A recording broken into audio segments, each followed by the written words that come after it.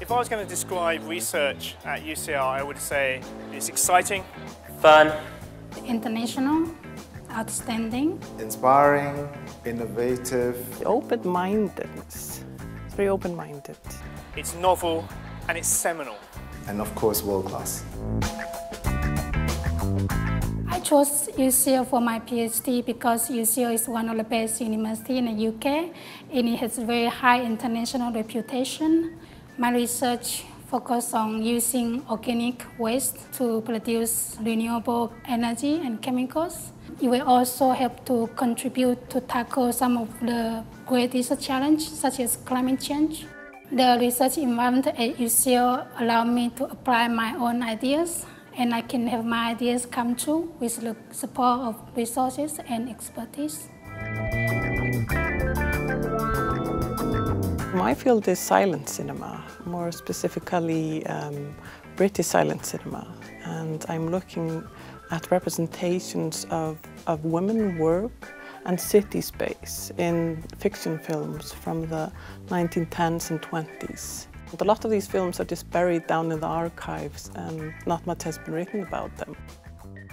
The university interested me because it encourages cross-fertilization of academic fields through interdisciplinary research and collaborations. And it's also an excellent institution, and it has very good sources of funding, which is very important for PhD researchers.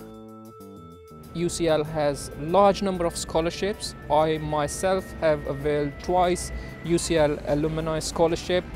As far as research is concerned, UCL has world-class facilities.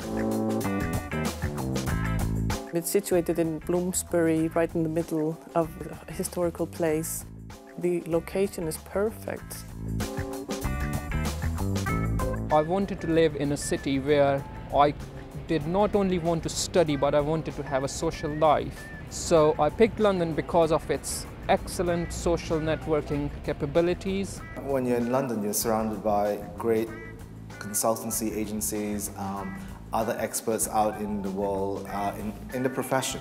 It's definitely an advantage to be based in London, associated with UCL. The combination makes research work much more accessible, much more easy. You can actually tap into resources much easier.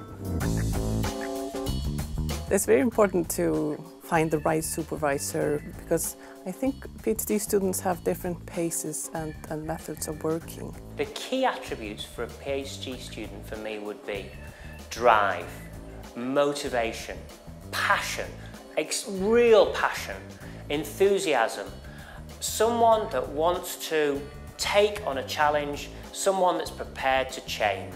I've been very lucky. I've had some wonderful PhD students. Quite a few of them gone on to fantastic, stellar academic careers, and others have gone into business. I would like to teach, and there are a lot of possibilities to expand on my research, so I'm really looking forward to the future in that terms.